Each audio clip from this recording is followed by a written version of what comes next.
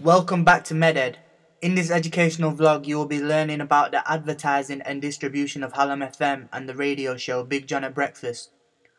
The target demographic age of Hallam FM's audience is 25 to 45, so it is important that the station is advertised in places where these ages will be likely to go.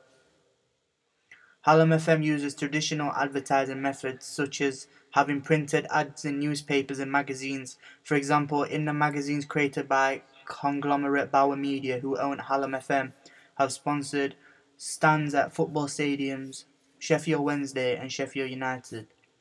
Hallam FM also sponsor Ponds Forge, which is a very well-known leisure centre. Many top names in various fields such as beauty products and theme parks are in sponsorship deals with Hallam FM, which allow the Hallam FM audience to win competitions and prizes to earn discount. This advertises the radio station and the show. Various websites advertise Hallam FM such as YouTube and Facebook. The Hallam FM shows are distributed via the radio, smartphones and the internet. This is a great way for Hallam FM to widen its audience and have more people listening in on all its outgoing content.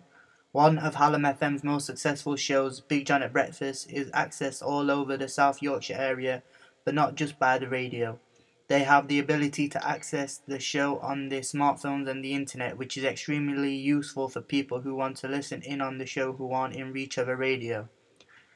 Hallam FM is distributed via DAB digital radio, unlike some other radio stations who are still using the analog AM and FM radio. This means that the radio station is being broadcast over a single wavelength and that it will only allow a single channel per wavelength. Most digital radio stations are distributed via multiplexing. Multiplexing is the most modern way to access digital radio.